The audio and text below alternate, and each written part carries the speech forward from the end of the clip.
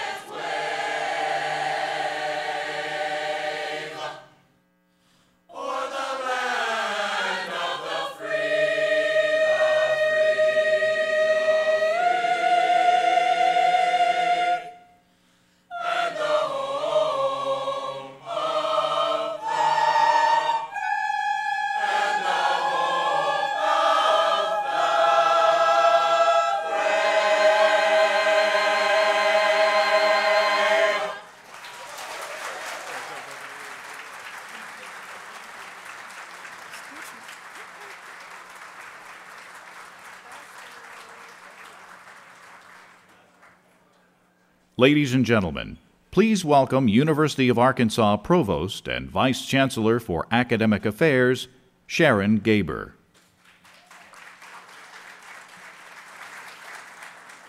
Good evening. Welcome to the Silas Hunt Legacy Award celebration. I'm delighted all of you could join us for this wonderful occasion. We have a tremendous evening planned for you, beginning with dinner momentarily. Before we get to that, though, I'd like to recognize the generous sponsors of tonight's event: Arvest Bank, Inclusion Magazine, TES Productions, University of Arkansas Athletics and the Razorback Foundation, University of Arkansas Alumni Association and Black Alumni Society. Won't you all join me in giving our sponsors a round of applause?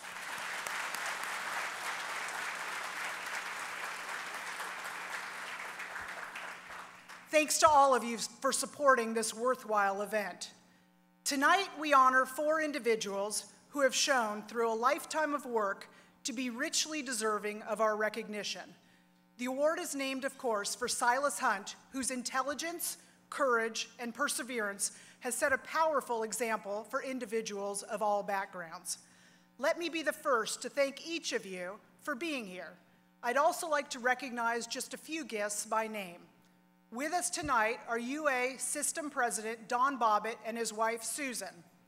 Members of the University of Arkansas Board of Trustees, including Jane Rogers, along with her husband Jay, Dr. Carl Johnson and his wife Patricia.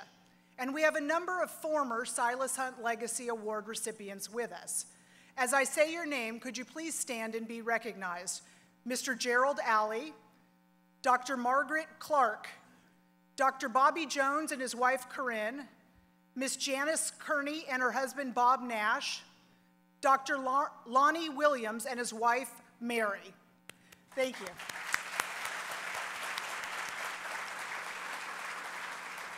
Thank you. We're delighted you could join us tonight to welcome new members to your ranks. Having you all with us makes tonight even more special. I'd also like to thank Southern Exposure from West Memphis High School for that wonderful rendition of our national anthem. We'll get to hear more from them later on in the evening. Thank you also to the Lee High School Concert Choir from Mariana, who will also perform for us later this evening. And thank you to Rodney Block and the Real Music Lovers who performed during the reception and will continue to entertain us during dinner and after the program. Finally, I'd like to thank the Silas Hunt Legacy Award Selection Committee and the Planning Committee for putting this whole night together. I know none of this would be possible without all of your hard work. Since its inception in 2006, the Silas Hunt Legacy Award has been given to 14 individuals. Tonight, we will add 4 more names to this esteemed group. We honor them because they have honored us.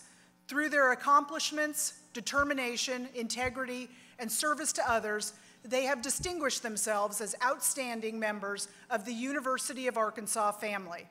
And they prove that the spirit of Silas Hunt lives on. My warmest congratulations to this year's recipients.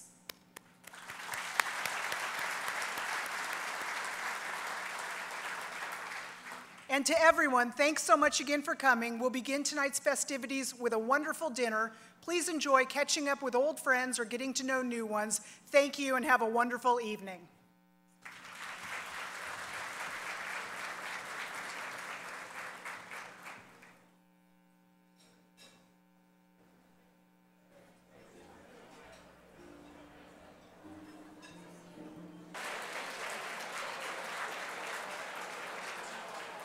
Ladies and gentlemen, we now present the Lee High School Concert Choir from Marianna, Arkansas. The Lee High School Concert Choir was started by educator Dave D'Angelo 3 years ago. Beginning with familiar tunes, certain choral elements and music literacy were introduced. While laying that foundation, the choir began progressing into standard choral repertoire and competing at several festivals and events, including the Arkansas Choral Performance Association and Ole Miss's annual Fall Choral Festival. The concert choir is under the direction of Catherine West. Please welcome the Lee High School Concert Choir.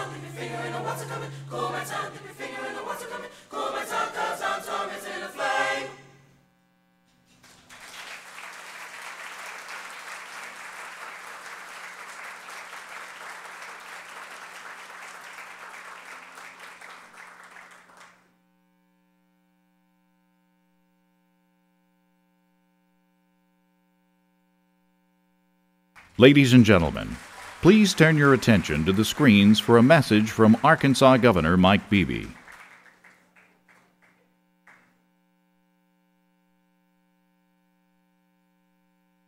Good evening. Arkansas has made great strides in education during the past decade. In fact, our state public education system now ranks 5th in America. This achievement is one that we all can be proud of, but one that must not satisfy us. Many tasks remain in our quest for statewide excellence in education. Among the most important is making sure that students of all backgrounds have access to higher education. Silas Hunt's admission to the University of Arkansas School of Law made him the first black student in modern times to attend a major Southern public university, but it made him much more than that. His legacy serves as a reminder of the promise and possibility that exists in all our people, including those in underrepresented or underprivileged groups. It is our responsibility as parents, educators, and mentors to help our young people reach their full potential. Because of tonight's trailblazing honorees, the path to the quality of life that higher education affords has been made easier for all of today's students. Tonight, as we recognize our 2012 Silas Hunt honorees, don't just applaud them. Applaud the opportunities they have helped bring to our children. Arkansas's continued advances in education will help us continue the progress we need throughout our lives to make this a better state and a better country. Ladies and gentlemen, please welcome University of Arkansas Vice Provost for Diversity Affairs, Charles Robinson.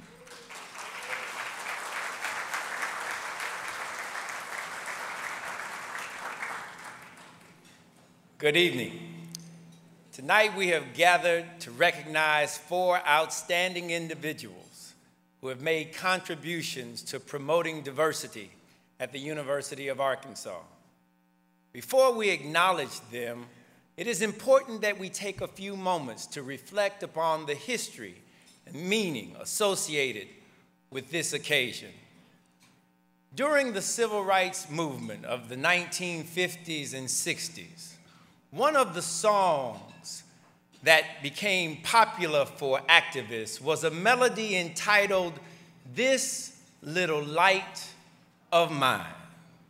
It was a fairly simple song, yet upbeat, with a highly flexible chorus that could be added to verses that fit the occasion for which the activists were gathering. If they were in church, they might use traditional versions of the song and sing, "This little light of mine, I'm gonna let it shine," or "Jesus gave it to me, I'm gonna let it shine," or "Hide it under a bushel, no, I'm gonna let it shine." But when they were engaged in their protests, sometimes they would change the words. If they were locked down in a dark and dreary cell, in order to find courage, someone would sing, "Even in this jail, I'm gonna let it shine." When they were facing crowds of angry mobs and police with vicious dogs, someone might shout out, "Won't let Jim Crow blow it out, I'm gonna let it shine." Although the verses changed to meet the circumstances, one thing always remained the same: the light had to keep shining.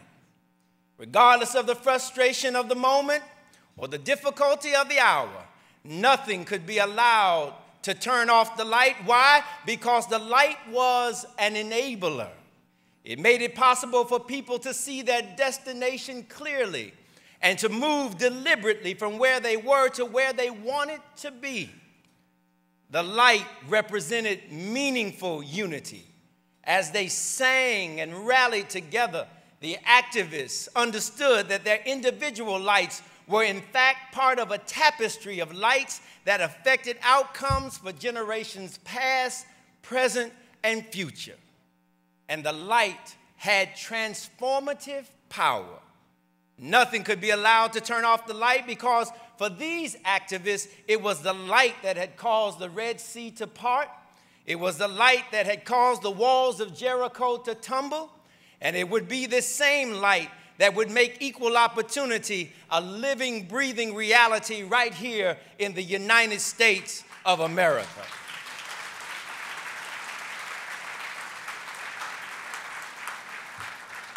Silas Hunt embraced this ethos. He worked in step with this idea.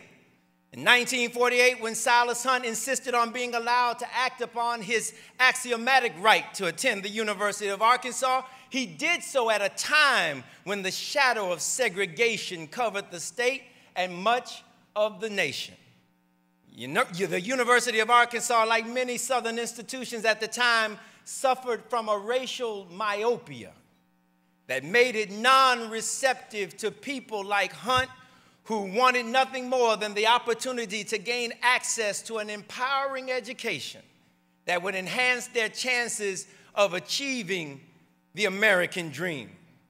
When Silas Hunt arrived on campus, he was not welcomed, There were no orientations arranged to assist in his acclamation.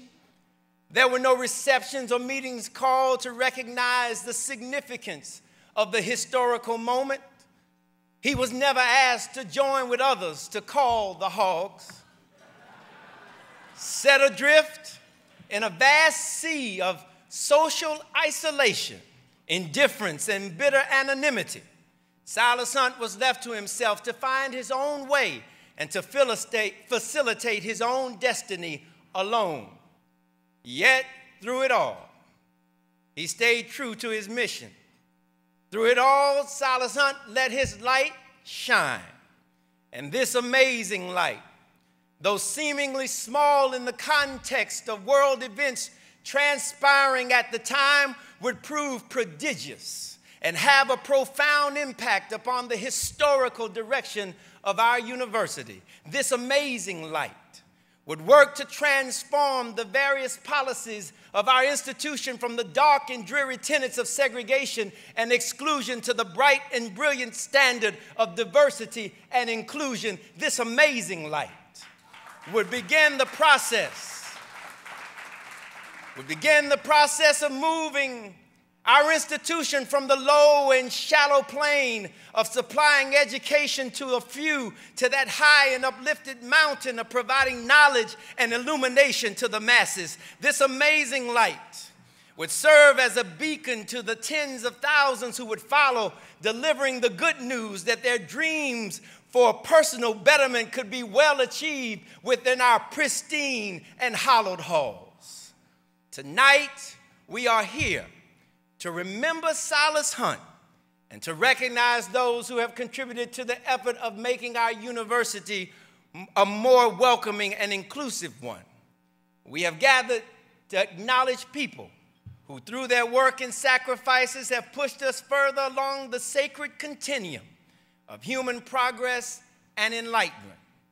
However, as we celebrate tonight, it is important for us to consider that the effort that Silas Hunt began more than 64 years ago is still a work in progress.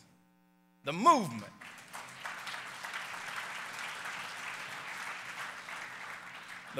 that he started is still one that is incomplete.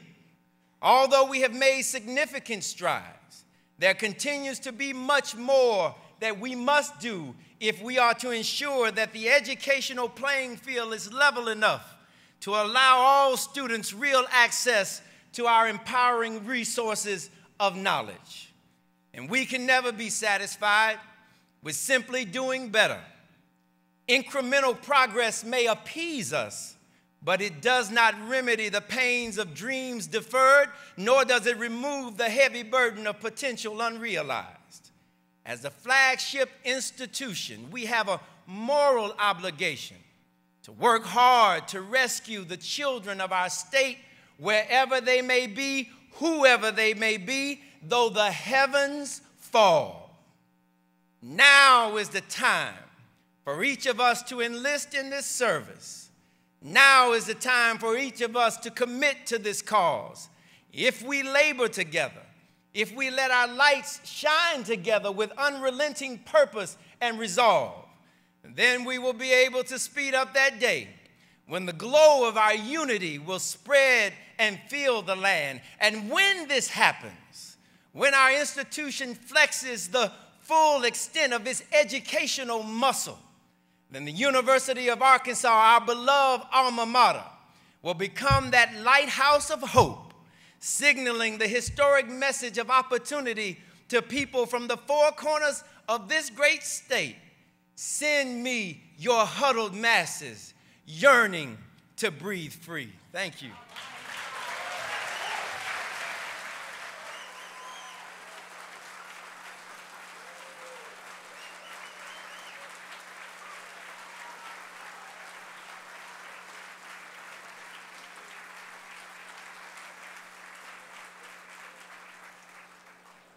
Ladies and gentlemen, please welcome the Chancellor of the University of Arkansas, G. David Gerhardt.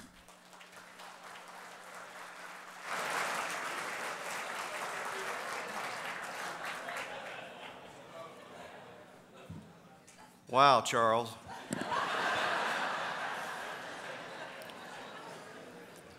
I want to thank my staff for having me speak after Charles. We will have a meeting early Monday morning about that. That was terrific. I want to take just a moment to talk about three people that are here with us tonight and introduce them to you. You've met them, many of you have met them before or maybe just tonight. We are so pleased and so proud to be able to attract one of the best business deans in the nation, somebody who is well respected throughout America, somebody who is the head of a business school, a major business school at LSU. And I can't tell you how delighted we are that they are here this evening, Eli and Fern Jones. And I want to tell you that we got 2 for 1, ladies and gentlemen. I'd like to ask Eli and Fern if you would please stand and be welcome. The new dean of the Walton College of Business.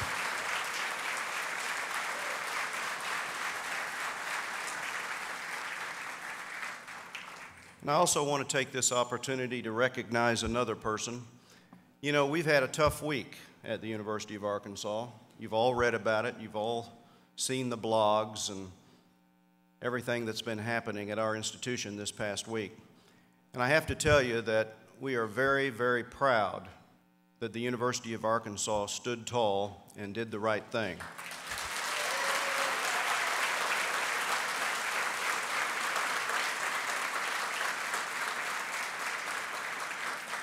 And I just want to take this opportunity to introduce the person who really has defined integrity for the University of Arkansas, and that's our Vice Chancellor and Director of Athletics, Jeff Long. Jeff?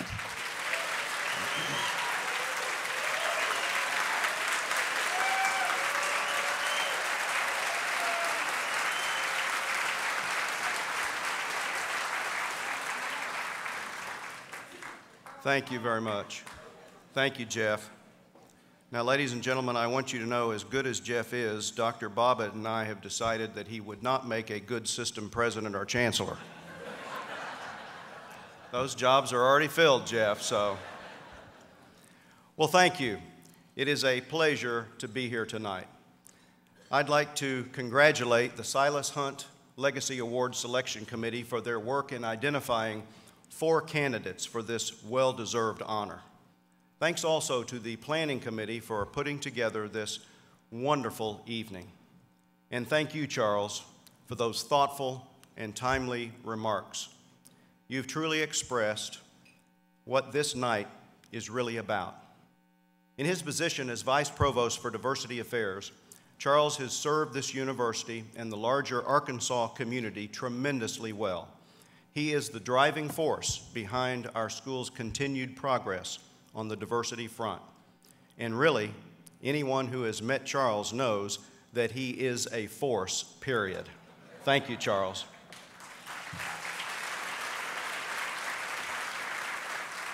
I'm proud to work with somebody who is so dedicated to excellence and who is so passionate about these important issues. Let me now offer my warmest congratulations to tonight's 4 Legacy Award honorees: Dr. Roderick McDavis, Dr. Christopher C. Mercer, Coach Nolan Richardson, and Professor Marjorie Wilkins Williams.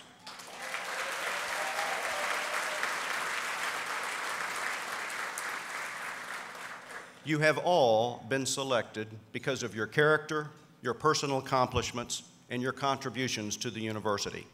What so impresses me is that you have all made your marks in such different arenas: in education, law, health and wellness, and athletics.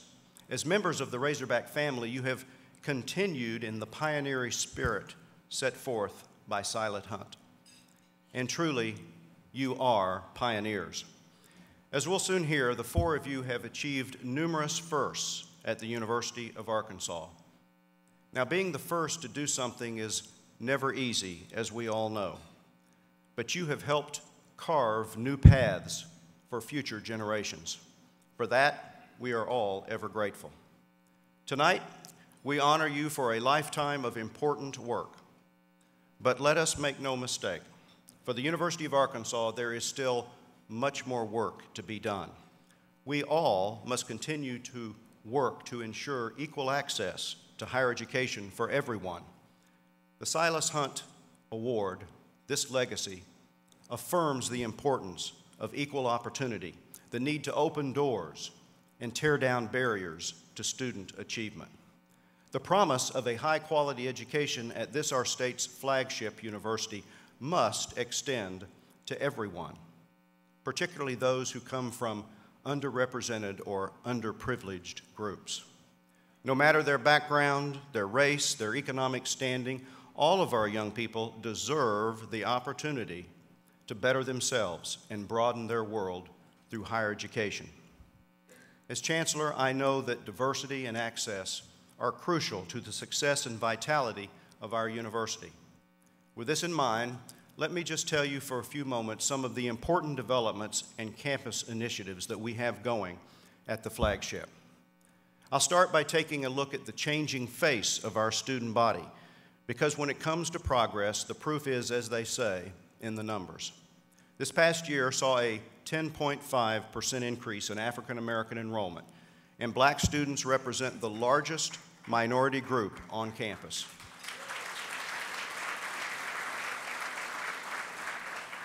Latino enrollment has increased an impressive 24% over the previous year, and now Latinos represent 4.6% of the total student population. Historically, African Americans and Latinos have been underrepresented among our student demographics. We are closing the gap, and I am proud to say to you that today's U of A is the most diverse student body in the history of the institution.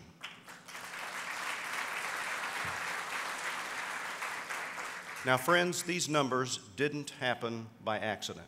I've already mentioned Dr. Charles Robinson's incredible work with the Office of Diversity Affairs. But another person who has been crucial to our recent gains is Dr. Luis Fernando Restrepo. In 2010, Luis was appointed Assistant Vice Provost for Diversity Affairs, and since then has made remarkable strides for our institution, particularly with the burgeoning Latino community in Northwest Arkansas. Last fall, he became the head of the newly created Office of Latino Academic Advancement and Community Relations. Luis has tapped into the large and vibrant Latino community in Northwest Arkansas in places like Rogers and Bentonville. His multifaceted, community-based approach to Latino recruitment and retention has quickly paid huge dividends. Luis, I'd like to ask you to stand so that you might be recognized. Thank you.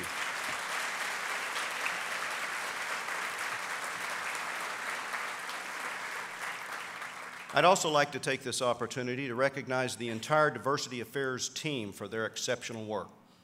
Would I get all of you to please stand, if you would, so that we can thank you for your contribution to the cause. Members of the Diversity Affairs staff, please.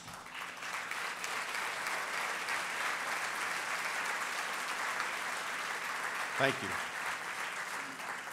Now, moving away briefly from our corner of the state, I'd like to go to the far eastern part of Arkansas to talk about another exciting initiative. Last fall, the University of Arkansas unveiled its new Delta Schools College Completion Consortium. Now, that name's a mouthful, but the goal is very simple. We want more young people from eastern Arkansas to go to college, and we want to make the University of Arkansas as attractive a choice for them as possible.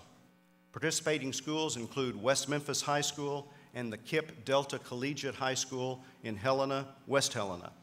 They have agreed to work with us to offer students guidance and support in the college application and selection process. Leslie Yingling, Charles Robinson, and other members of the Office of Diversity Affairs have visited high schools all across the Delta region.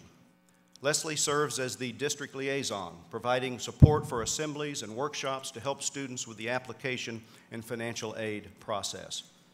The university also provides access to Summer Bridge. We call them Summer Bridge programs designed to acclimate students to university life in Northwest Arkansas. As we all know, race and ethnicity are only part of what goes into creating a diverse campus. We are also committed to geographic and socioeconomic diversity. The Delta Schools College Completion Consortium demonstrates this commitment to serving all parts of our state and students of all demographics. Of course, simply increasing the number of underrepresented students is not enough. We want to ensure that our student body is not only diverse, but high achieving. And we don't simply want them to enroll here, we want them to thrive for the duration of their academic careers.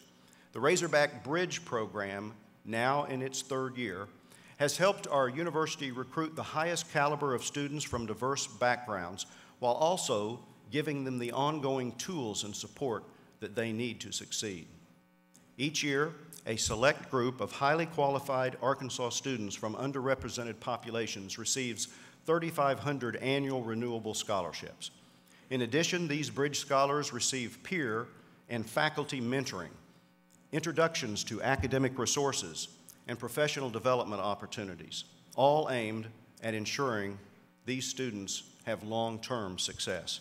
It is a program that we are all tremendously proud of. There is much more that I would love to talk about, but in terms of university diversity, I could go on all night, but I have limited time. Let me add that minority faculty recruitment and retention remain a key goal and something that we're working very hard to address. The number of Asian, African American, and Hispanic faculty have all increased each of the last 3 years, but we are determined to do a better job in the years ahead. Every college, every department at our university has made diversity a core priority. Our deans have worked very hard. Just this February, the School of Law received a $300,000 grant from the Law School Admission Council to promote increased minority enrollment. I can go on, but I would like to close by moving from what is happening right now in terms of diversity affairs to what I hope will happen in the near future. As Chancellor, I commit to you that I will continue to advocate on the state and national level for passage of the DREAM Act. This legislation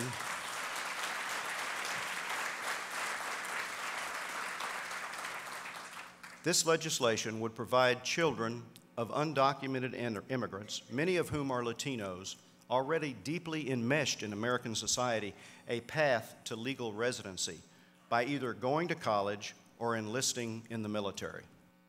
Now, folks, as an educator, I know how hard our faculty and staff work to bring in as many bright, accomplished students to our campus as possible.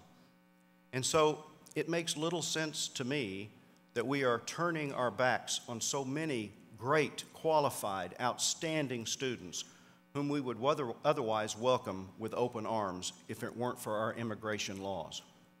To bring attention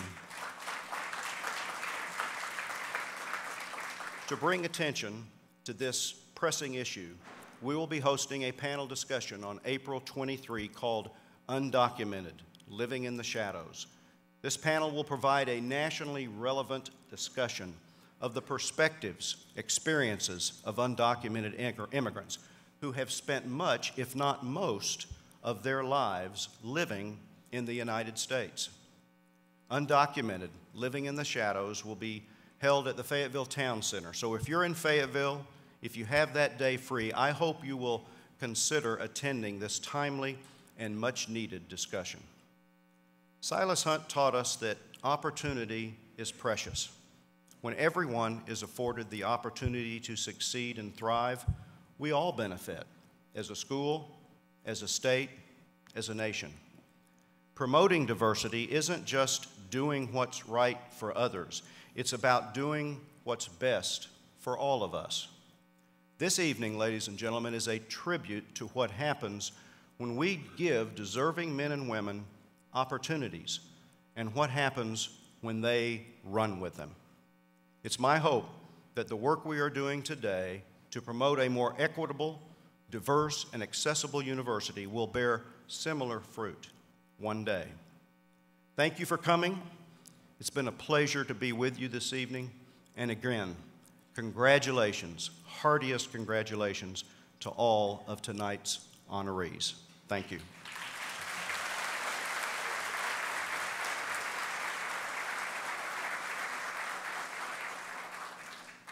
Ladies and gentlemen, please turn your attention to the screens as we introduce the first of 4 Silas Hunt Legacy Award recipients.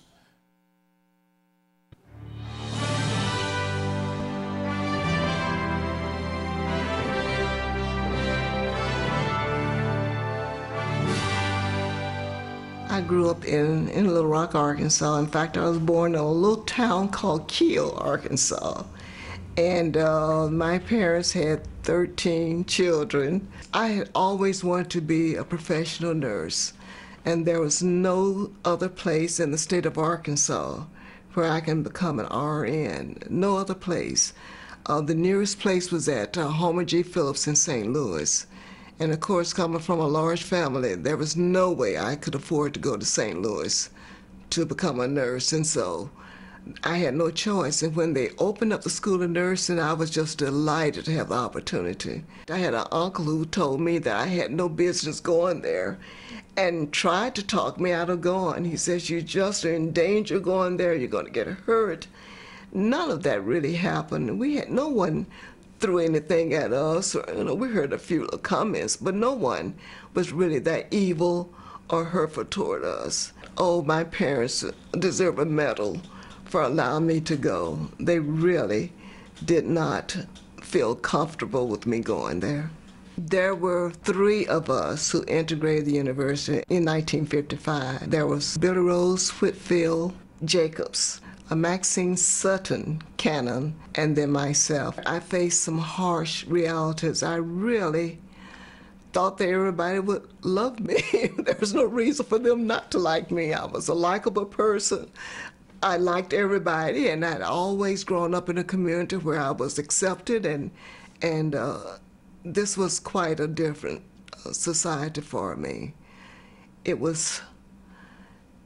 requires some adjustment to be able to go to the university like that. We were denied a lot of things really by law. For example, the 3 of us, the 3 undergraduate students, we all lived together, we all knew each other. We had decided one day that we would go out and join the band because we all played band instruments. We were naive enough to think that we could go there and join the Marching 100. So when we go to the band house, we were allowed to audition, and we were assigned a seat and all, and we practiced with the band. But then we were just told flat out, you can perform on campus, but you cannot perform outside of the campus. And after a while, we decided it wasn't worth our time, so we didn't go back. There were fun memories. We had a couple of teachers there who really did sort of take us under their wings and would help us. They would tutor us. We had a number of students who were really warm and accepting, and we had very little overt discrimination. Mostly we were just ignored more than anything else. The one good thing that came out of the university is I found my husband there. My husband, who was from North Little Rock, right across the river from where I lived, and he was a graduate student there. And I was a little undergraduate, and they welcomed us. There were about 2 or 3 black graduate students who were on the campus at that time, and they really sort of helped us along. One of them had a car and take us to the grocery store and would take us around a little bit. So that's how I met my husband on the campus. I didn't see myself as a pioneer at the time. When I first went there, my goal was really to get in, to get my degree, and to get out with my body and my mind intact. And with God's help, I was able to do just that, but it was not easy. I had some difficult times. It means everything to me because it made my life a lot easier. I got everything that I needed, everything that I wanted. I wanted to be a professional nurse. That was the one way of doing that, and I was able to accomplish that. And I was able to really move up in my field from just a regular hospital nurse, and I worked in the operating room, and then I finally got into teaching, and so I was able to move on up the ladder in education. So it meant a lot to me. I think I was very well prepared, and I think in a way we did make it easier for them, because the very first semester there were 3 of us. The next semester there were several more that came, and after that, so I think that made it easier for other students to come. They knew they weren't going to be hurt or injured or threatened in any way like that. I was really delighted when I heard that I would receive this award. It really is a wonderful group to be a part of. Yes, I'm just really thrilled to have been named, to have been given this honor to me. I would cherish this honor.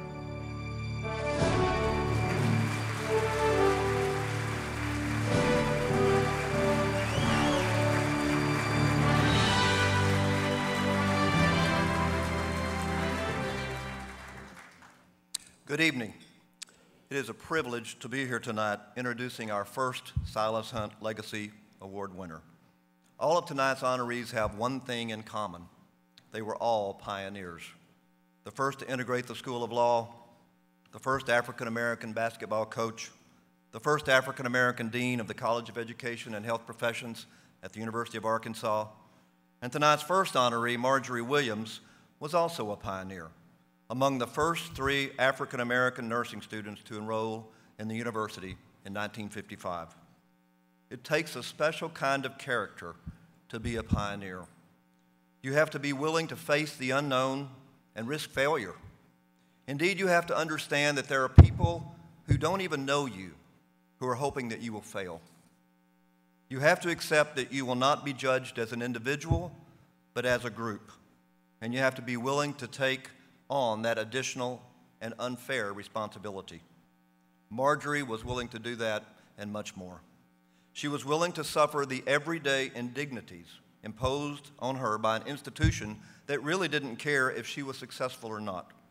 She and her pioneering classmates, whose name also bear mentioning, Billy Rose Whitfield Jacobs and Maxine Sutton Cannon, were not permitted to use facilities of the neighboring dorm, not even to eat or wash their clothes. While in the company of her fiancé, Marjorie once was asked to leave the student section at a football game. She was housed in separate facilities from the other students on hospital and clinic visits, and stayed on the bus when her peers went to eat at restaurants rather than suffer the indignity and embarrassment of being refused service. What kind of character does it take to endure that? A very, very strong character. One that is committed to her course of action and driven to succeed. Persevering, Marjorie graduated in 1959 and then went on to earn a master's degree in guidance and counseling from Troy State University, and then a Master of Science degree in nursing from the University of Texas Health Science Center. She spent 30 years as a professor of nursing at San Antonio College and served on the School of Nursing faculty at Troy State University and worked as a general staff and operating room nurse in addition to her higher academics. She used her difficult and alienating experiences as a pioneer to become the person that she is today. For her contributions to this university and to higher education in general, as well as her long-standing career as a health professional, Marjorie Williams is an outstanding candidate to receive the Silas Hunt Legacy Award. Marjorie, please accept my congratulations on behalf of the University of Arkansas.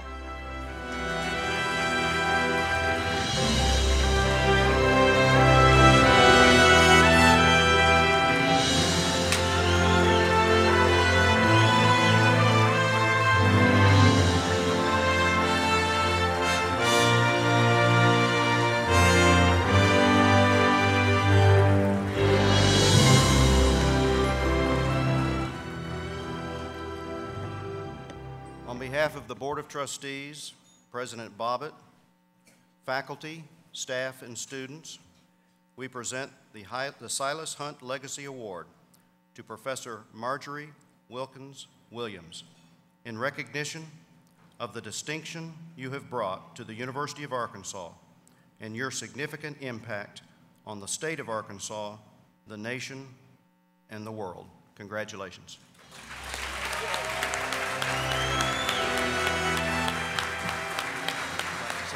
I sure will. Good evening, and thank all you for joining me this evening.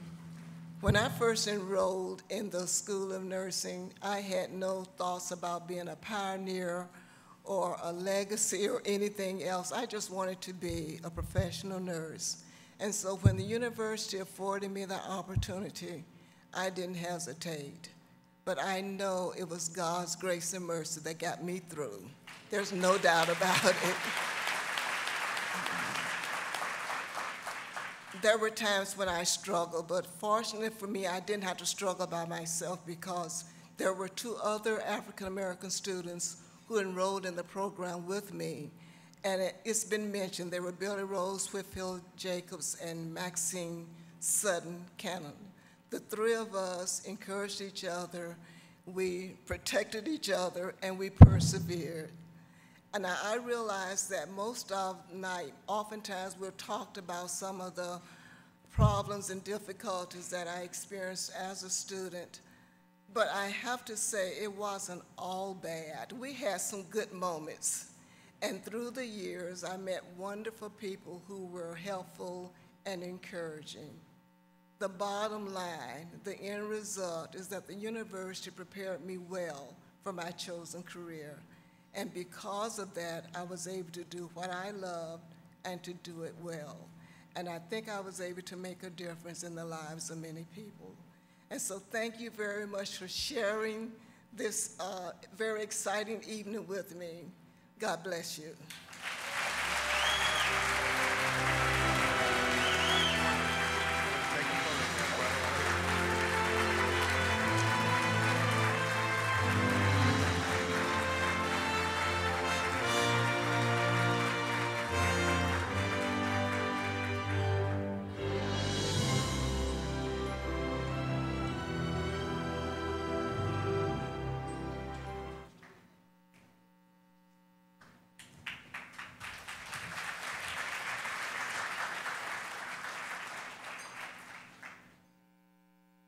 Ladies and gentlemen, please turn your attention to the screens as we introduce this evening's second Silas Hunt Legacy Award recipient.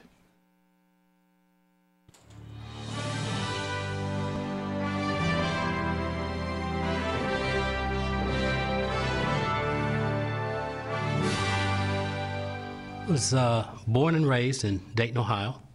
All of my early childhood memories are in Dayton. Lived in Dayton really through high school. Went to elementary school as well as high school in the city of Dayton. So all of my childhood and teenage years were spent primarily in the black community. However, I went to an integrated high school. And I think what it did for me was to help me understand that our society was kind of a dual society. And my parents always taught us that we would have to learn how to live in both the black community and the white community, and fundamentally an integrated community. The high school that I had attended, all male high school, really prepared me academically to fit into Ohio University, which then was a very white university, but was beginning in 1966 to recruit a number of black students. And so I was part of that effort to integrate and diversify Ohio University. I was the first African-American faculty member hired at the University of Florida in that particular department, and so there was much to do over that. I knew that, coming to the University of Arkansas, I was the first African-American dean hired here. We found the University of Arkansas a very welcoming community from the standpoint of integrating us into the community. My wife taught English in Kemple Hall in the Department of English, and I was a dean of the College of Education at that particular time. And so we both felt very comfortable being part of the University of Arkansas community.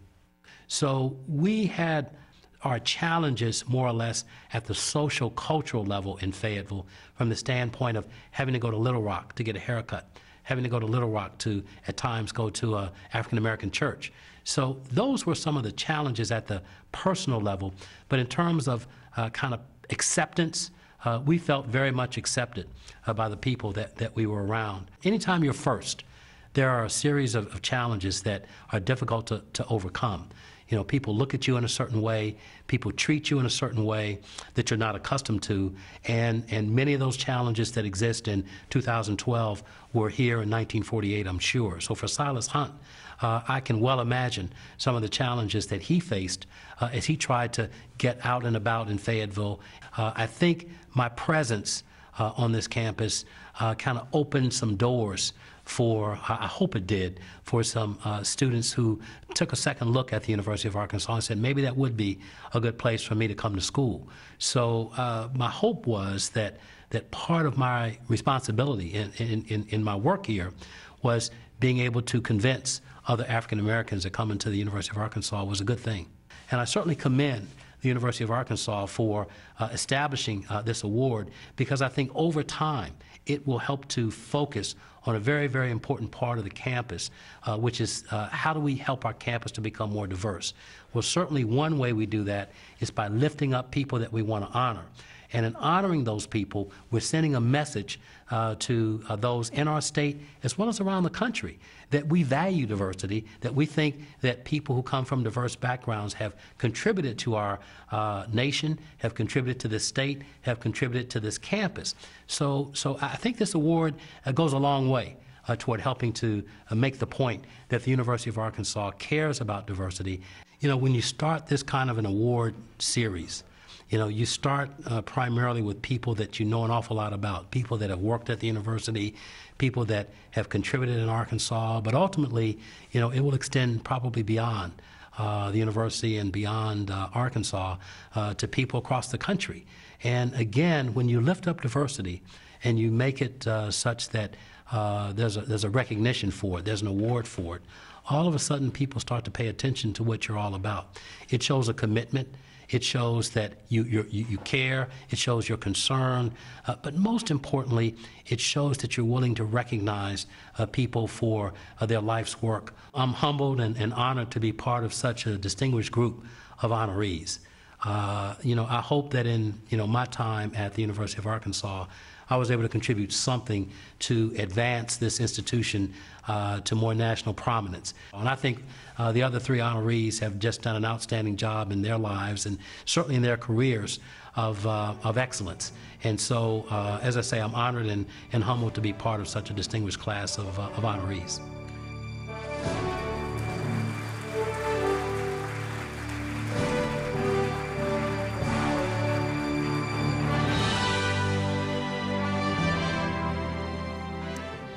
It gives me great pleasure to introduce tonight's next recipient of the Silas Hunt Legacy Award, Dr. Rod McDavis. Now, I know some of you are probably wondering, why is Don Peterson introducing Rod McDavis? I'll tell you why. I was fortunate to be in the position to hire him as a dean back in 1989. When Rod applied for the Dean of Education and Health Professions here, I was Vice Chancellor for Academic Affairs. At that time, it was clear to me that the University of Florida was not utilizing his administrative talents to the fullest extent possible.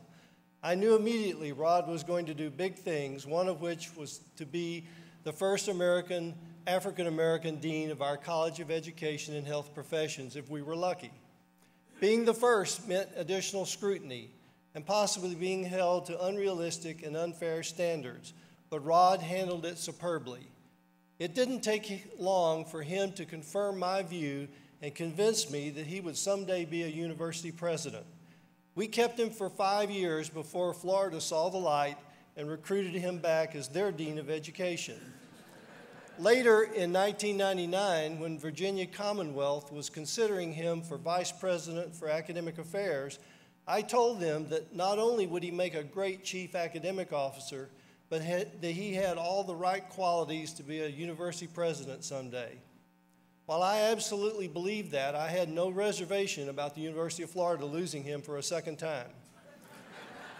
Well, it didn't take long for Ohio University to recognize his abilities, and they made him just the second alumnus to be named president in 2004.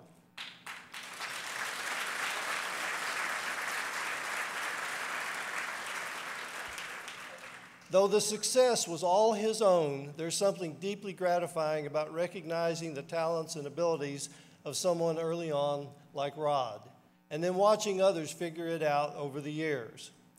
As president of Ohio University, I've heard him variously described as chief cheerleader, an eloquent preacher, and a rock star, not only on campus, but in Malaysia. That's kind of an inside joke.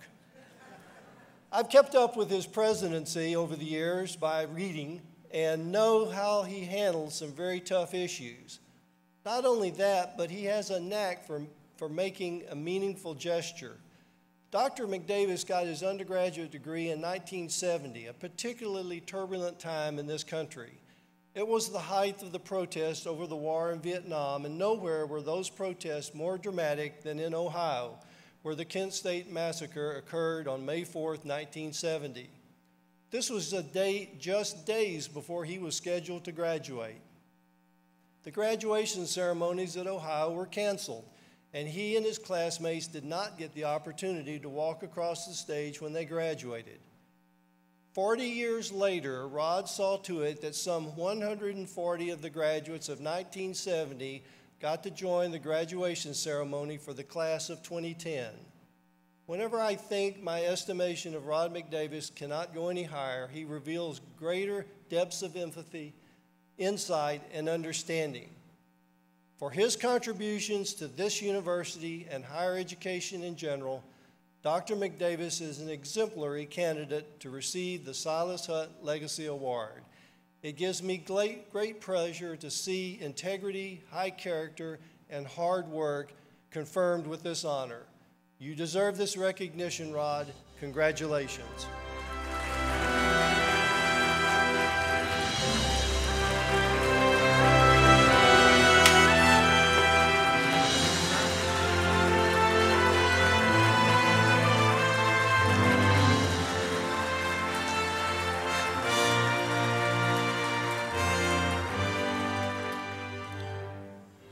On behalf of the Board of Trustees, President Bobbitt, faculty, staff, and students, we present the Silas Hunt Legacy Award to President Roderick J. McDavis in recognition of the distinction you have brought to the University of Arkansas and your significant impact on the state of Arkansas, the nation, and the world. Congratulations. Thank you. Thank you.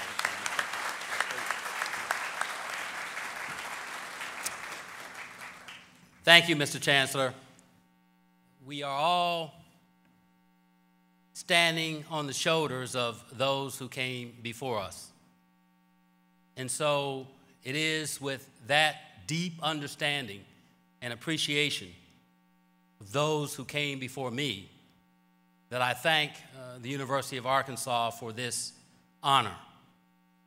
To be a recipient of the Silas Hunt Legacy Award speaks volumes for the University of Arkansas, because it was Silas Hunt who made it possible for me to come to the University of Arkansas. So I thank the University of Arkansas. I also thank those who served with me in my tenure as Dean of the College of Education and Health Professions. Those faculty and staff who worked with me helped us to lift that college to a higher level of excellence. But more importantly, it helped us to open doors for students who might not otherwise have an opportunity to get a college education. And that is what those of us in higher education are charged with, a responsibility to do something for others, responsibility to give something precious. And there is nothing in this world more precious than an education.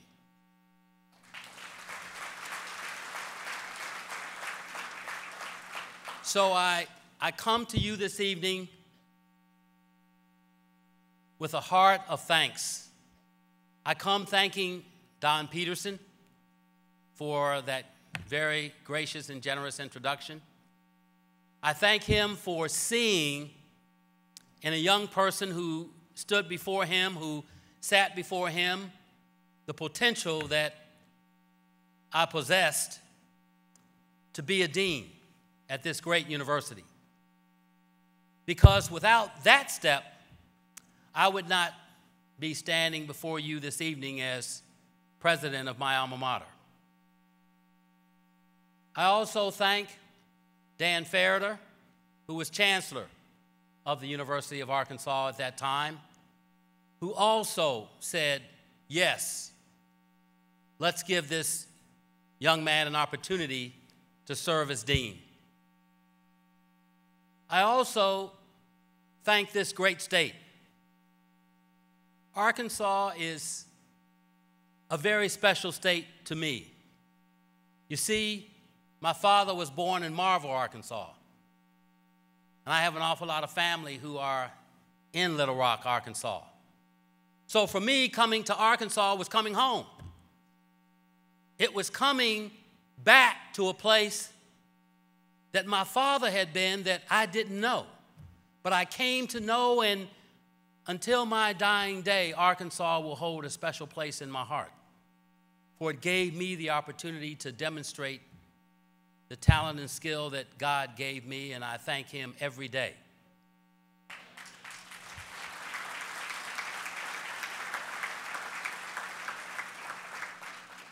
You see, a lot of people say they have faith, but a lot of people don't express that faith. And I've come here tonight to express to you my faith in a living God who saw in me promise, who saw in me a young man that was willing to give of himself. For it is written that the greatest thing that we can do in this life is to give something to somebody.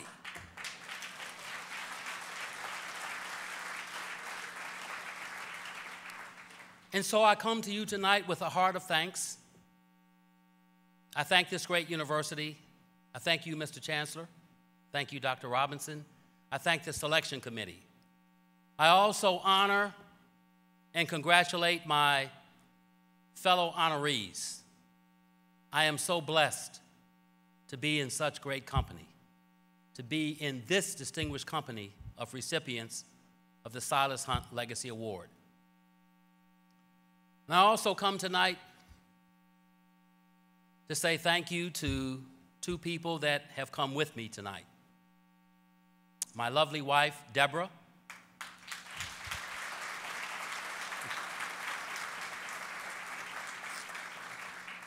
the First Lady of Ohio University, and my oldest son, Ryan, who traveled from New Jersey to be with me tonight.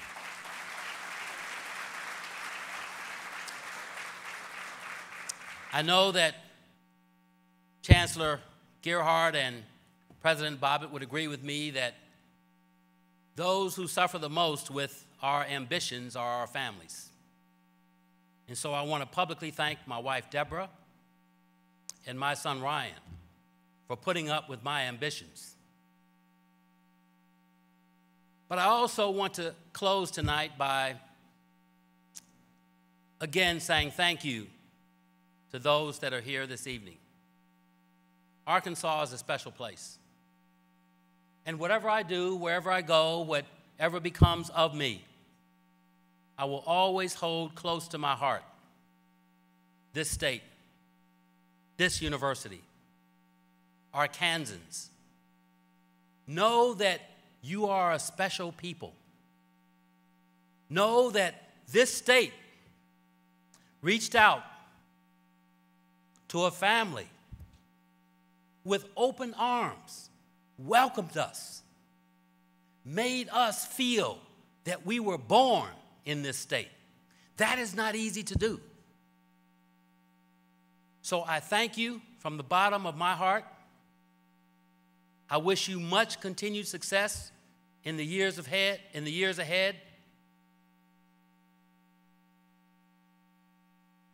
and I want you to know that this award means so much to me, but I hope it means so much to the young people who will follow, not only in my footsteps, but to those whose shoulders we stand on tonight. I thank them for giving me this great opportunity. Thank you.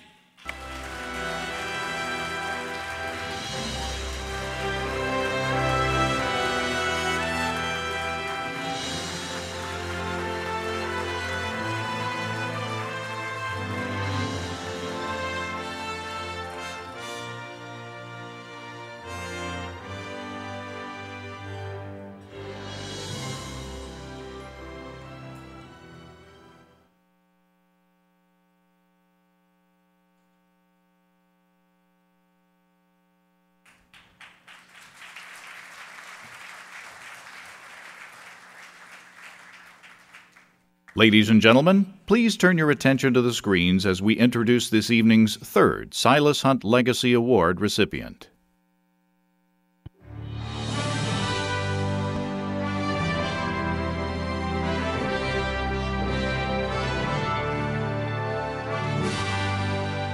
I was born in Pine Bluff, Arkansas, March 27, 1924. I entered the University Law School in 1949. Of course, when we first went to university, though we were admitted, we weren't welcome with open arms. And we didn't move into the dormitories and have access to the dining halls.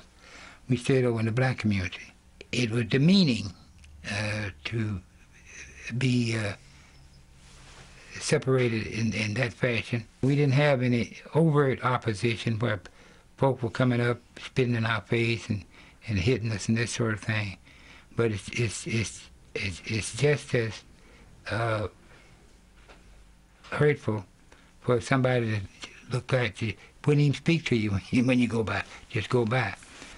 So it was a bittersweet experience. It was an experience where we felt like we needed to make inroads. But on the other hand, you were almost isolated when you were in a community like that. We didn't have any contemporaries.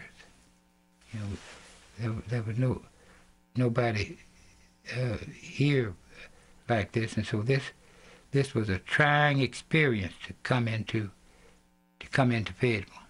Back in those days, it was almost hopeless in thinking of segregation and discrimination. And I thought going to law school would give me some leverage, equip me in a way to attack the problem. The old common phrase was for the cause, to make things better. And so that was part of the incentive that made me want to go to law school. Things were, as I say, completely segregated. Everything was segregated. It looked like you were looking into 1,000 midnights and trying to see beyond the horizon.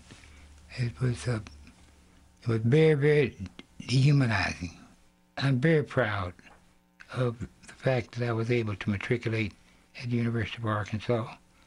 I'm very proud of the efforts the university that Arkansas made to expose all of its citizens to the finer things of life. Arkansas has reason to be very proud. It equipped me with information and knowledge that sufficed me for life. And you can't take that away from me. You know, you can't take that away from me. But it's important for the university to champion and try to improve on diversity, just like it's important for America to do that. When the university named the admission building after Silas Hunt, I thought that was a great thing. Of course, it does a person proud. They're proud of looking back from whence we came in such a limited position. And of course, I think it's only befitting that Silas would subject himself to that, to go there and open the door. And this shows the foresight that the university had in the beginning, because in 1948 there was not another university in the South anywhere that was admitting blacks. This was 6 years before the Supreme Court decision on desegregation. But in talking about Silas, he's someone that Arkansas can be proud of. I guess America, because he served his country, could be proud of. And the university justifiably honors as being a true pioneer to put yourself into harm's way. The changes have come about by evolution, which takes a long time, rather than by revolution. So a number of things have evolved down through the years that I've had involvement in, and of course I would not have had the ability to have involvement in if I did not have the academic credentials that I had. And I think it's befitting that the university would name some sort of honor, even though I don't know that they've got it rounded out what it's going to ultimately be. I'm sure this will be a part of it, but they pick out certain individuals, and to think that I have been exposed myself to things that are sufficient to recognize for them to give me consideration as one of the recipients of it, it makes me feel very humble.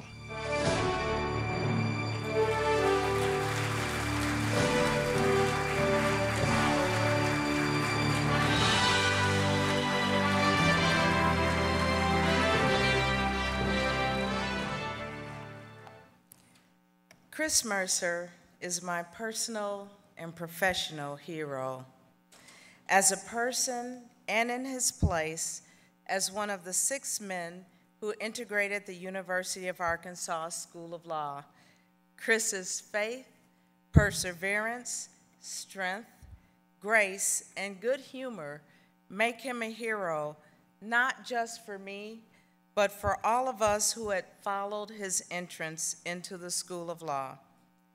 Justice Brandeis noted that what the lawyer needs to redeem himself is not more ability or physical courage, but the moral courage in the face of financial loss and personal ill will to stand for right and justice.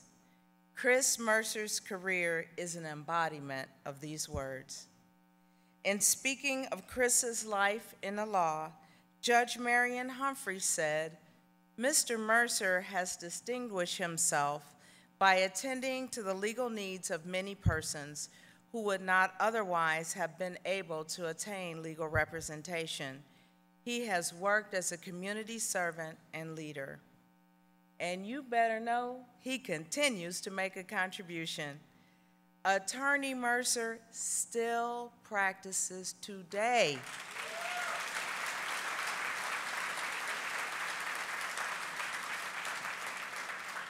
"58 years after he passed the bar with the highest score in his group.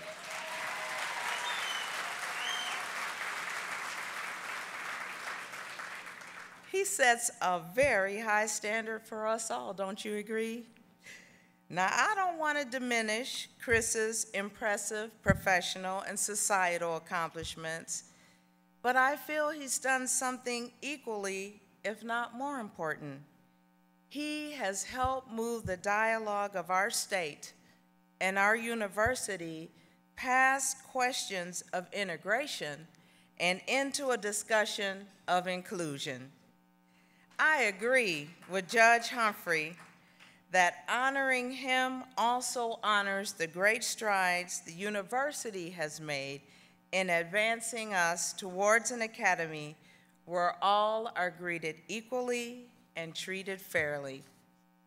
Now, on a more personal note, introducing Chris this evening is an extraordinary honor for me. He and his wife, Pam, and their family came to my home the evening of the reception celebrating my deanship. They offered prayer, advice, and encouragement, and supported me throughout my tenure. Though imperfectly, I strove to live up to his standard and to honor the legacy that he and the 6 pioneers established. Chris Mercer has achieved extraordinary distinction in his career in law and public service. His courage, leadership, and contributions to this university and to the law demonstrate an exceptional commitment and dedication to the ideals and purposes of this university. I cannot imagine a more deserving recipient of the Silas Hunt Award. The reputation and efficacy of the University of Arkansas are immeasurably strengthened by Attorney Mercer and all he means to the people we serve. It has been said that a hero is somebody who is selfless, who is generous in spirit, who tries to give back as much as possible and help people. A hero to me is someone who saves people and who really deeply cares. Ladies and gentlemen, my hero, Silas Award honoree, Christopher Columbus Mercer.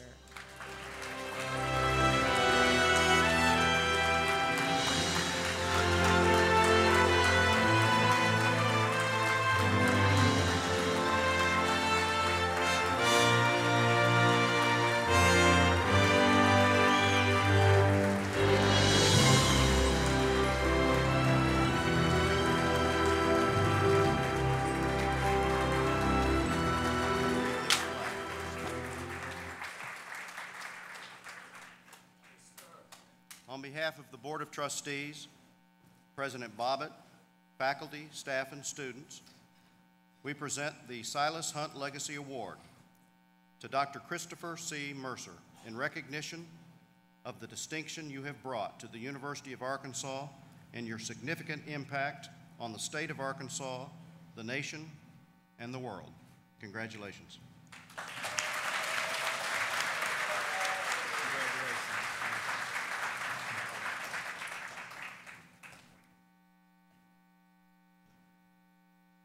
Good evening. I first beg your indulgence to my growling voice. You heard it a while ago. I used to sound a lot different. But I have got paralysis of the vocal cords, and so it makes me sound a little old.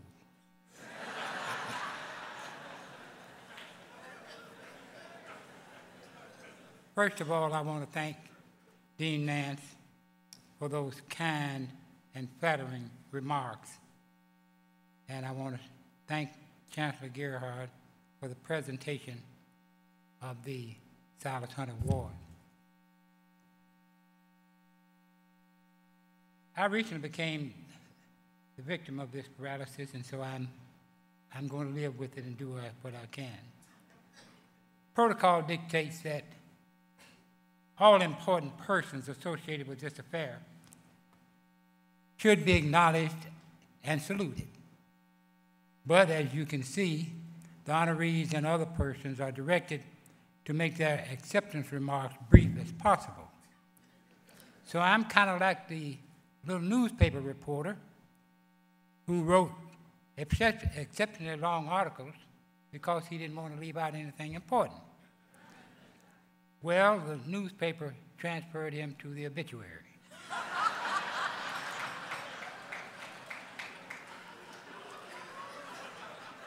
His first obituary column went something like this: the engine of John Jones' car stopped. He lit a match to see if he had any gas. He did.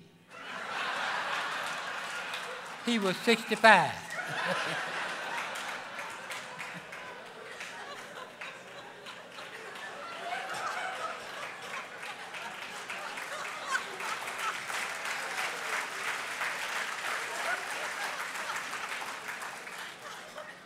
I don't know whether I can identify all the important things that I need to say with this kind of brevity, but I will try.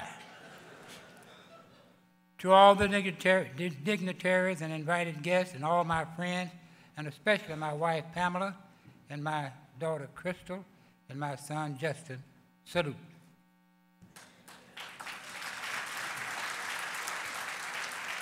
It is fitting that the Silas Hunt Legacy Award be presented at a banquet, because the breaking of bread together is the highest form of fellowship. The legacy started in 1948. One tiny little acorn, Silas Hunt, enrolled in the law school on Monday, February the 2nd, 1948. That was Groundhog Day. And history records that he saw his shadow. And according to the sitting Arkansas Governor, Ben Laney, hell froze over. Because it is reputed that he said before a Negro would go to the University of Arkansas, hell would freeze over. Well, the groundhog saw his shadow that day, and it took 40 years before the first significant official acknowledgement of the 1948 event. However, don't you sinners take solace, because I haven't heard that hell froze over. So you might be going down. Don't be trying to go down there, because the fiery furnace is still burning. In 1988, BALSA, and that's the acronym for the Black Law Students Association, sponsored the first Silas Hunt Legacy program. At that time, the idea of the 6 pioneers was first born. That's the first 6 black students that enrolled in the university. Of those 6, only George Haley and myself were living. The first was Silas Hunt in February of 1948, Jackie Shropshire in September of 1948, George Haley and myself in September of 1949 with the only 2 living, Wiley Brandon in February of 50, and the late Judge George Howard in September of 50. Mighty oaks from little acorns grow. That simply means that great things may come from small beginnings. It's been 60-some years since the first enrollee, and it's my understanding that we've had more than 40,000 black students to attend the university. What I would like to do, for those of us who are my ethnic hue that went to the university, had some involvement with the university, if you'll just stand where you are for 10 seconds. There's all the black students who are here tonight who've had some involvement with the university. Though I cannot see out there, I think you can see that the multitude goes on. The legacy is now a mighty oak, and I hope that it will stand majestic forever out of the accomplishments of the University of Arkansas in the state of Arkansas. And I hope it has longevity longer than 1,000-fold of how long Methuselah lived.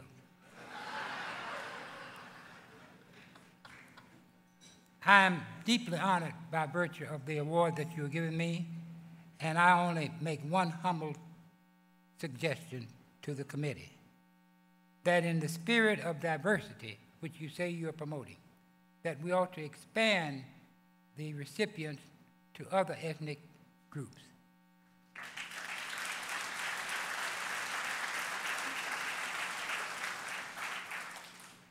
In the beginning, it said that there had been 18 recipients. Technically, it has been 20 recipients. 2 received theirs by themselves. Now, my years on the campus was made a lot better by virtue of me having some white friends. That's the reason I make the suggestion that the awards ought to be expanded, because up to now, 20 of us who've received these awards all have been black. And Dr. Robinson, you're Vice Chancellor for Diversity. I make that humble recommendation to you.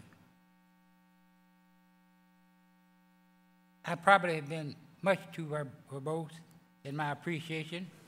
And so in the spirit of the reporter who wrote the first obituary, I leave you with this admonition. 6 of the greatest words ever spoken by 3 of the greatest men to ever live. Socrates said, know thyself. Cicero said, control thyself. Jesus Christ says, give thyself.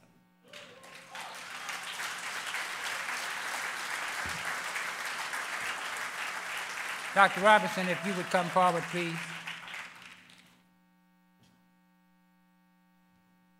I, Christopher C. Mercer, Jr., make this gift a legal farm book owned originally by Silas Hunt in 1948, and then owned by me from 1949 to April 13, 2012. I would like for this to be a memento kept in the archives of the Silas Hunt Executive Committee. It's been used real good, so it's kind of fragile.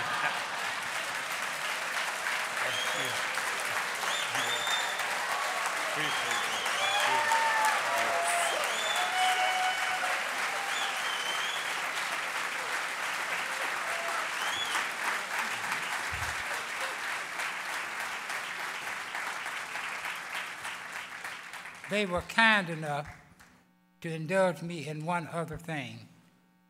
My baby daughter, Crystal Mercer, almost named after me, is one of the finest poets I've ever known. And she has a poetic gesture that she wants to dedicate to the Silas Hunt Committee Award. Hear her, Crystal Mercer.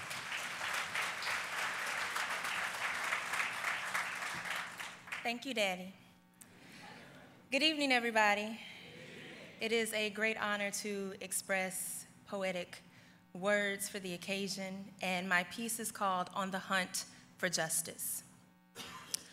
The residents of time, from the micro-existence of creation to present manifestations, believe the great kings and queens were descendants of the gods that reigned supreme, giants of humanity, commanding change by the wave of their hands or the whisper of a name, calling on the symmetry of the universe. And on this trail to forge balance and equality within the hearts and minds of all mankind, of every creature that lingers in the creases of life, there was passion in their pursuit. On the hunt for justice, the seeds of Silas sprouting serendipitously throughout us and about us, among the population of the world, to nourish our tastes with delectable fruits, bearing seeds, blooming into trees, from Texas to Ohio in the rigid American breeze. The great kings and queens are among us still, gathering their fruit in the northern hills of the natural state, yet unnatural causes await, and their centers for knowledge, on their courts of athletic display. There were times these trees had to bend in order to mend the brokenness of man, harvesting hatred, victims of resentment.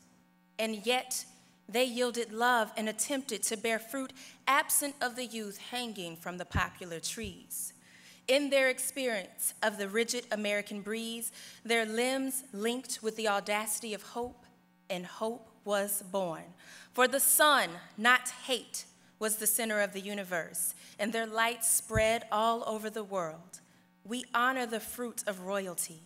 On the hunt for justice, they scattered their seeds about the earth, planting peace, passion, tenacity, planting decency, an element essential for humanity. And for the seed that planted me, I, a Mercer, fruit from his tree, a giant lending his hands to balance the scales of justice for years on end, blooming into this season of action.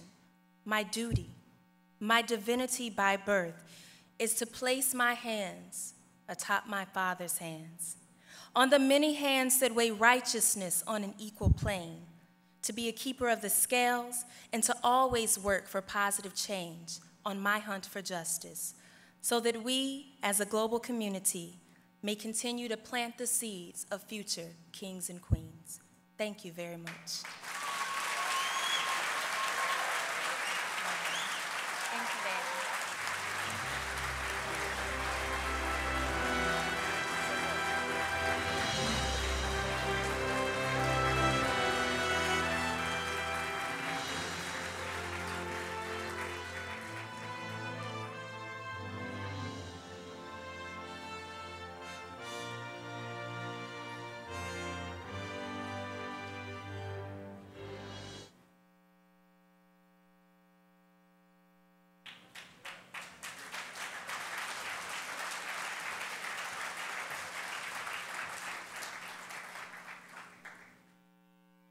Ladies and gentlemen, please turn your attention to the screens as we introduce to you our final Silas Hunt Legacy Award recipient.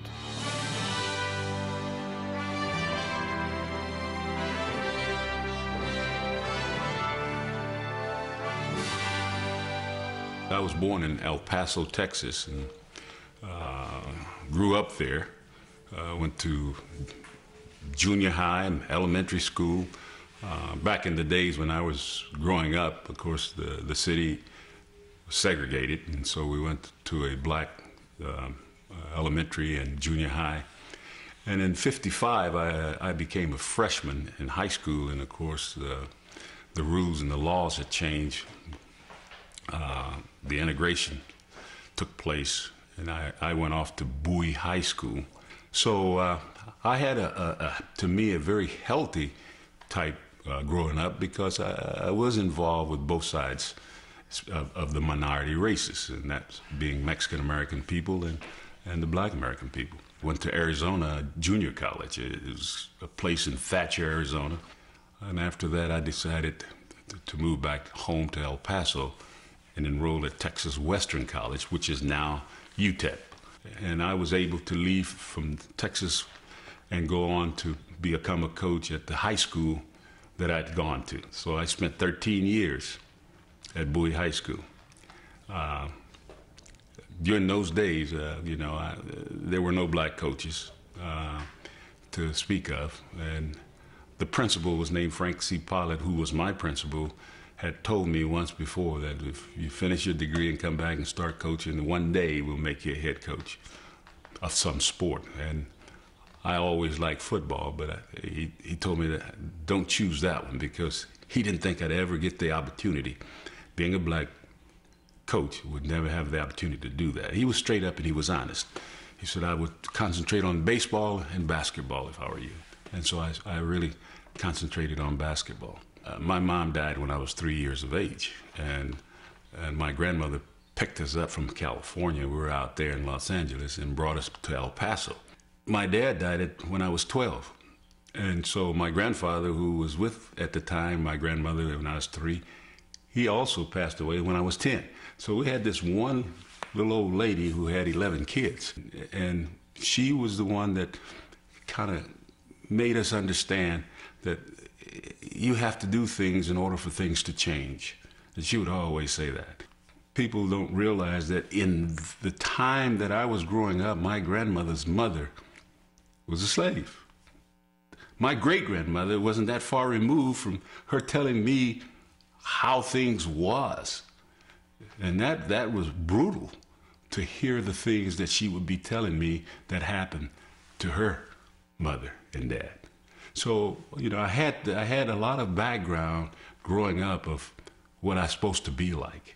So I took on my own, from my grandmother's talkings, that this is more about, not about you, what you're doing. It's what you can do for others. Because you got to remember, black folks are placed in a group, and what you do hurts the group. Caucasian are judged individually. If this guy gets in trouble, they judge that guy. If you get in trouble, they judge your whole group. That's the difference, and you got to understand that. So it's bigger than you. I've been very blessed and very fortunate to win all kinds of awards, from Hall of Fame awards, school named after me, highways, recreation centers. But to put the deal on Silas Hunt, that's more humanized to me, about human people not giving up. To someone say that you can't do it, you shouldn't be here. I'm a coach, a player. You can't tell me what I can't do. You can't win. You can't win here. You can't coach here. You can't go to school here. That's when I really want to do more, when you tell me that I can't. And that's how I saw the Silas Hunt person. You can't tell me what I can't do. Had he not fought the system, if he had not fought to get in, or if he had not done these things, where would we be? Sometimes you wonder about, where would you be if someone didn't fight for what was right? And for him to have tried to get into schools and kept after it, and then finally get in, and then for him to be in a classroom in the basement, to me that's the same thing that you think of when you think of in terms of Dr. King. He's not here with us, but he helped us get to where we need to go. This young man back in 1948 did something that I'm glad that they're recognizing, that he did something that was very special. Very special, and especially the people of color, and especially the people of my generation. The journey is not over, probably will never be over, but at least the journey of what the university is trying to do is important, to continue this work, to continue to bring people together, to continue to make it one race of people, and that's the human race.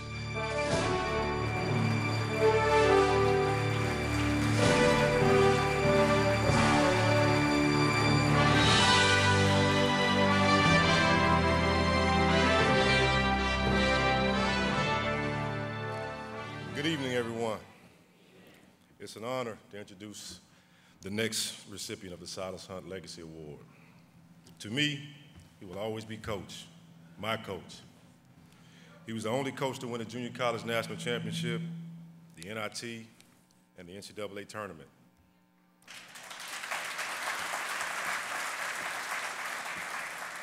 For 17 years, he was the heart and soul of the men's basketball program at the University of Arkansas. In addition to being the first African-American head coach, he is the winningest coach in Arkansas history.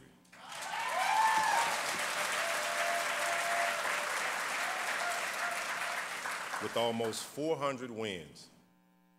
It was a privilege and an honor for me to take part in some of those victories. He took the Razorbacks to 3 Final Fours, beating Duke for the championship in 1994 with a fast, physical style of play that we called 40 Minutes of Hell. In 1994, our team won 31 games with an average margin of victory of almost 18 points. People looked at our team, marveled at our talent and our ability. To me, what they always underestimated was how hard he pushed us to accomplish our goals. We thought that getting up at 6 a.m. for practice was punishment, but it was actually preparation for games and for life. While the opponents were still asleep, the coach was teaching us about the value of hard work, accountability, and responsibility. He demanded a lot from us, and he taught us to demand a lot from ourselves. He taught us not to make excuses for why we could not do something. Coach is a vital part of this great university and its winning tradition. He brought recognition and distinction to Razorback basketball and respect to our athletic program and the student athletes. From his early days of coaching in El Paso all the way to his tenure in the WNBA, he's been a role model, a leader, and an inspiration for student athletes. He was extremely instrumental in making our student athletes winners both on and off the court. I'm extremely proud that we can recognize his accomplishments and all he has done on behalf of the University of Arkansas. Ladies and gentlemen, please welcome Silas Hunt Legacy Award winner, my coach, Nolan Richardson.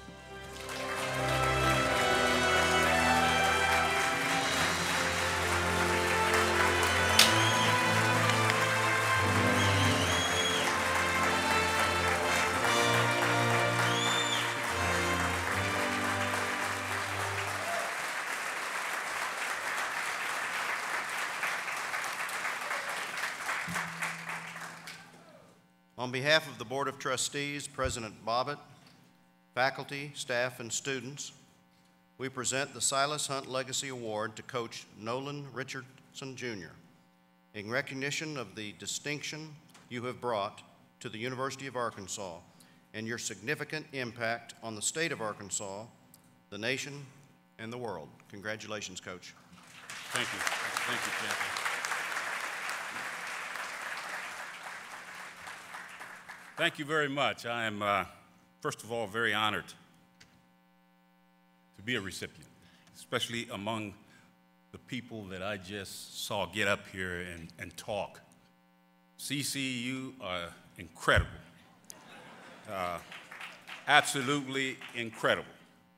Those are not enough adjectives for you. The thing that was very important is the fact that Scotty Thurman introduced me. I wrote his speech.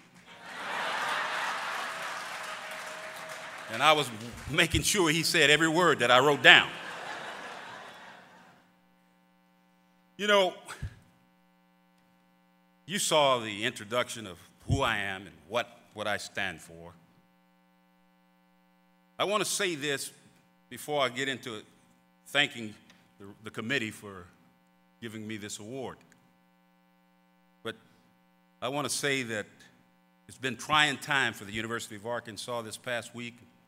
I'd like to have my hats off to the athletic director, Jeff Long. Let's give him another round of applause. My hat's off to him.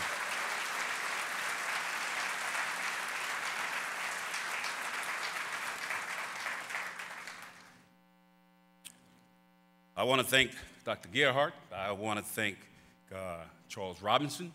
And of course, I want to thank the committee. You know, when I think of Silas Hunt, you know, I feel funny inside because I can imagine what he went through sitting in a classroom trying to get an education from a law school. Can you imagine sitting there maybe by yourself and you have a professor teaching you some law? You're alone? Then I say to myself, you got people like C.C. Mercer who's still practicing law. It's incredible. These are the people that as a young man, that's all I wanted to be like. That was important to me. The important thing, as old Granny would say, is that you must pave the road for those who's going to follow. And that's what happened. CC, you paved some roads. Silas Hunt, absolutely. You paved roads. You know, as I thought about the things that have happened to me in my life and going through racism, segregation, you know, I remember I being the only black kid at a Mexican-American school. Only one. So when they mentioned that word about having more Mexican kids at the school, I taught them for 13 years. And they can pass too. You know? So I'm diverse. That's what's important. Diversifying, my hat's off to Dr. Robinson. The university, I'm happy even though he was in a classroom alone, they opened the door. They cracked it and he bust in. They didn't want him in there, but he went on and bust in. That I like. And that's what it's all about. This is the last part, what I was thinking. I'll never forget these words.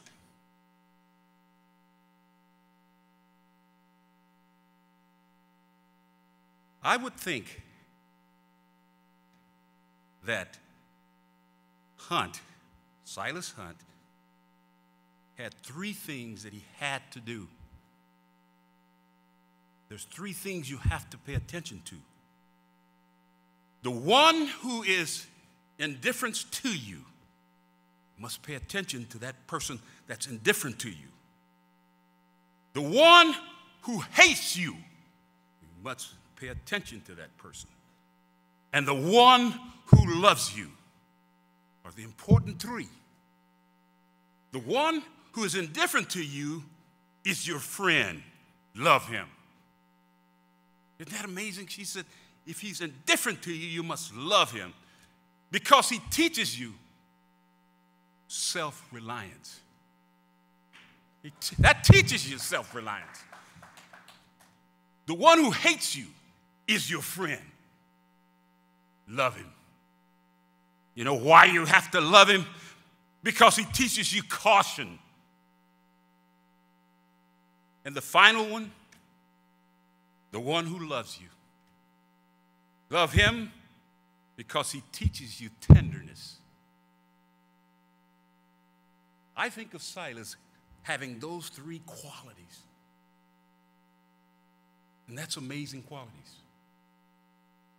As I said before, if I should leave this earth at any point, because we're not promised, I'm not worried about what my legacy might be. A lot of folks want, well, what's your legacy? I wish I could care less about a legacy, but I do care about one thing. I know that if I reach the kingdom of heaven, he's not going to ask me how many games I won. Now, he just might ask me one thing. He just might ask me, how many lives did you touch? That's important.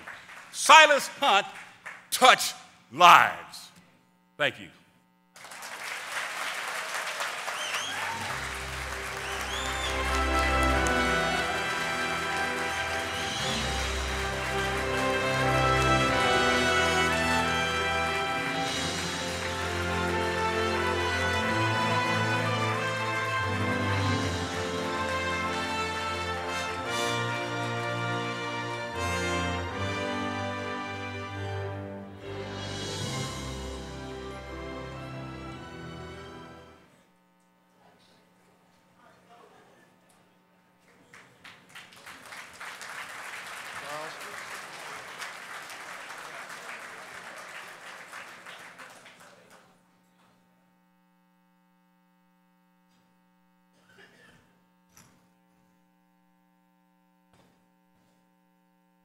Returning to the stage for this evening's closing musical performance is the West Memphis High School Vocal Arts premier performance group, Southern Exposure.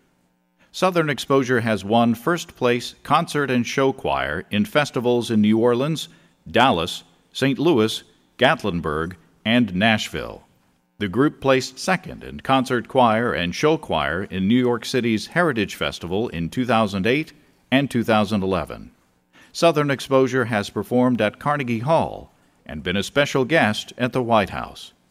West Memphis High School Vocal Arts is under the direction of Doug Conwell and assistant Brandy Allison. Since its establishment, the choir has continued to grow in both breadth and depth. It is now composed of primarily sophomores, juniors, and seniors, and is by audition only. Ladies and gentlemen, please welcome Southern Exposure.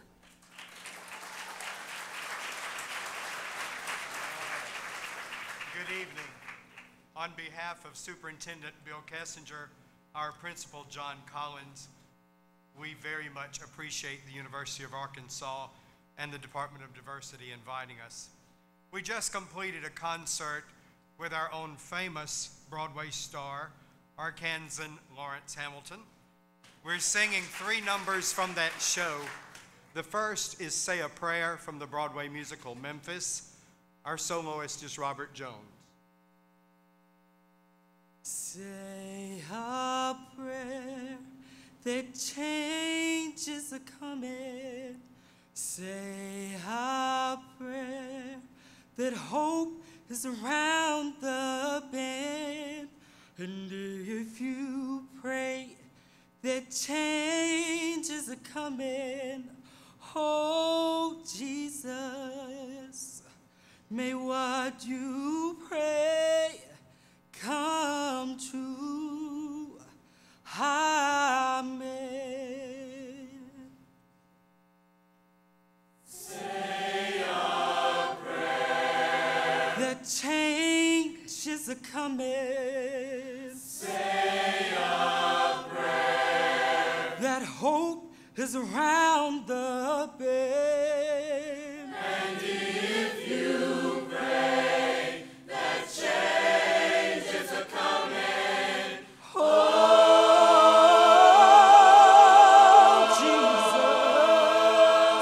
Jesus, may what you pray, may what you pray,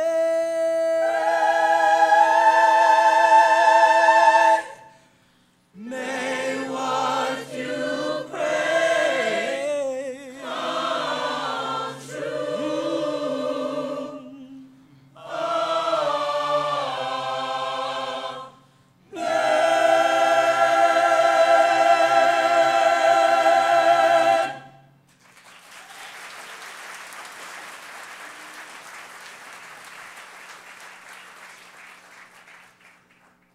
From the Broadway musical Pearlie, Walk Him Up the Stairs, our soloist is LaShondra Berry. Walk him up, walk him up, walk him up the stairs, walk him up.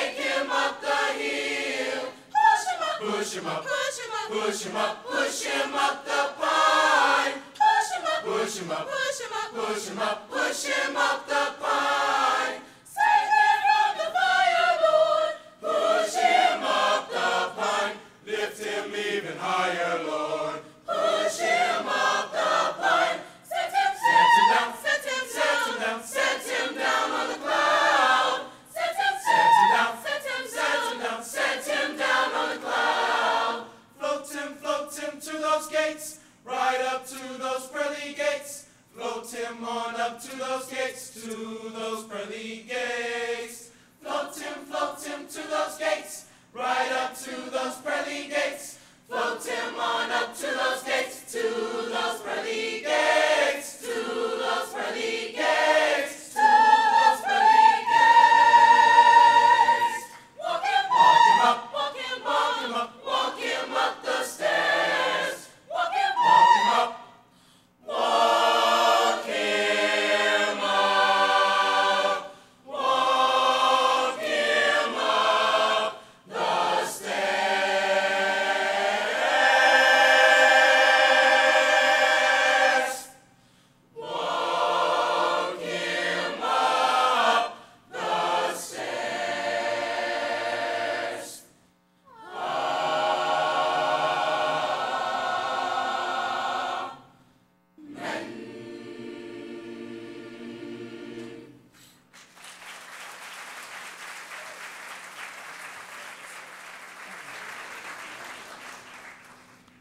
We're closing tonight with Cole Porter's famous tune from Anything Goes, Blow, Gabriel, Blow. Again, thank you for having us.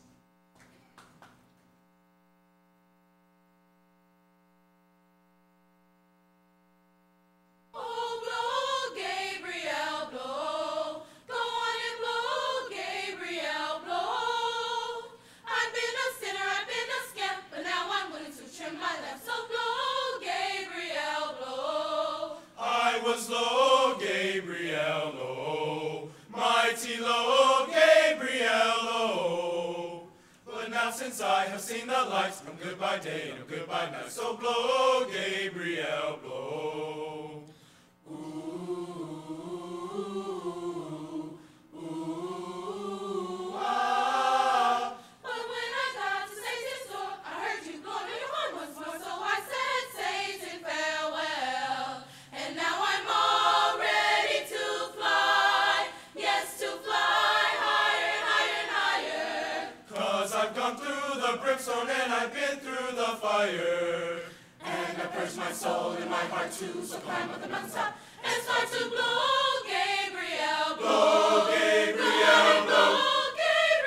Blow, Gabriel, I want to join your happy band and play all day and promise that. So blow, Gabriel, blow.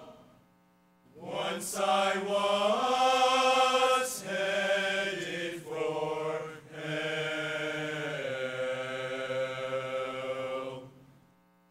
Once I was headed for hell.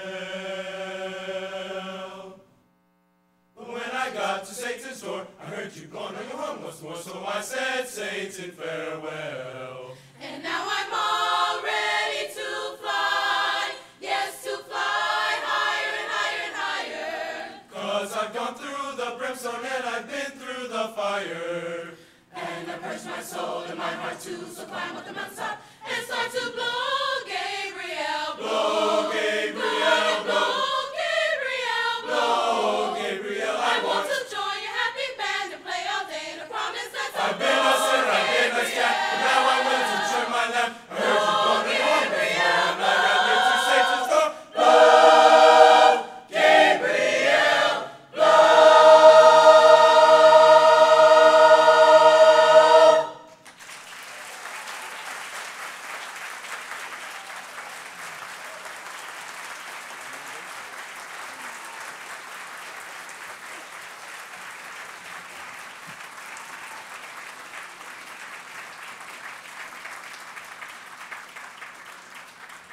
We want to thank, once again, West Memphis Choir and also the Lee Choir for the excellent performances they've given us tonight.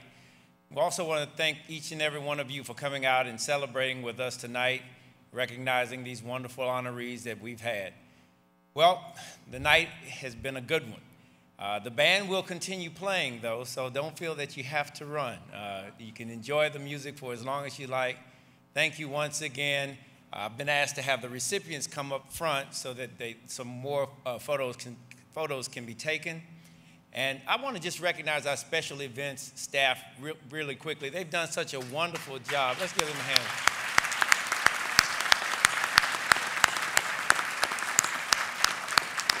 Well, thank you. Have a wonderful evening and good night.